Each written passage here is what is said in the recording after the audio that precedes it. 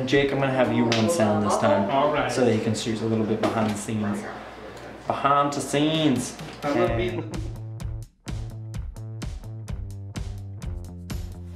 Indiana is kind of a unique place to get your start in filmmaking, in my opinion, because we're kind of situated in between Chicago and New York and Atlanta, where there are a lot of film projects going on, like higher budget film projects, but there's not a ton of higher budget film projects in Indy, but there are definitely the resources and the people to get it done if you've got the drive to do it. Camera, marker,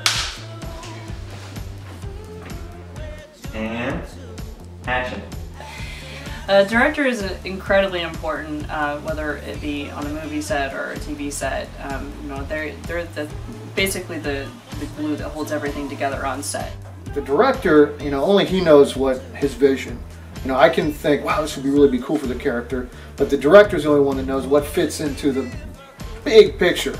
Working as an actor in Indiana, I think, is kind of just a good start to the industry. It's a good way to just get your foot in the door, get some experience, you know, get a reel made before you maybe start thinking about traveling. But, you know, it is a little slow moving.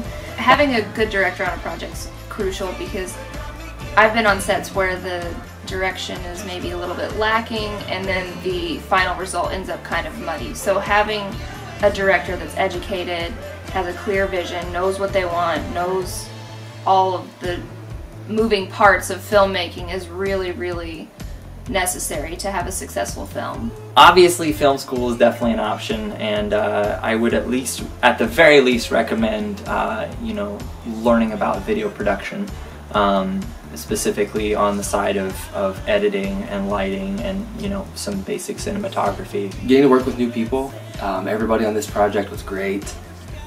Collin's awesome. Met Jordan. We got to film. We were friend 1 and 2. We were pretty tight knit, you know.